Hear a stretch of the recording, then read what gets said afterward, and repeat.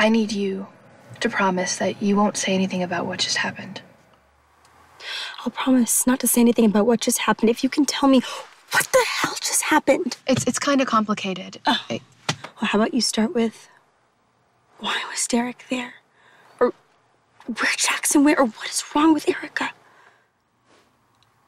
Oh, do you need a minute to come up with a plausible lie? Part of the reason why I'm asking is because Scott and I aren't supposed to be seeing each other, okay? So it's better if you just keep what you know to yourself. Fine. I'll keep what I know about you and your boyfriend, which is nothing, to myself. Hey. He's not just my boyfriend. You get that, right? Let me go. Just for 1 second, please try and remember. Remember what? Remember what it feels like.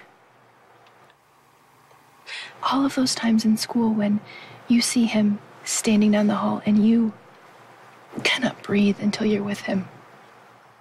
Or those times in class when you can't stop looking at the clock because you know that he's standing right out there waiting for you. Don't you remember what that's like? No. What do you mean, no? You've had boyfriends. Not like that. Okay. I love you. Go. Go.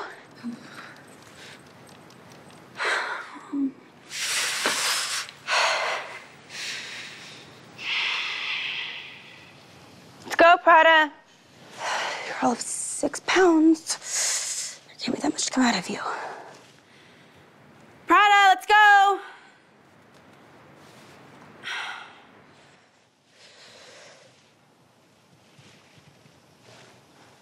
Prada?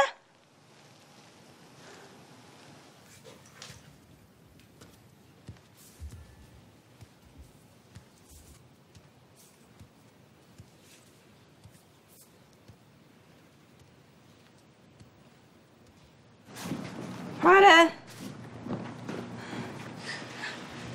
Prada?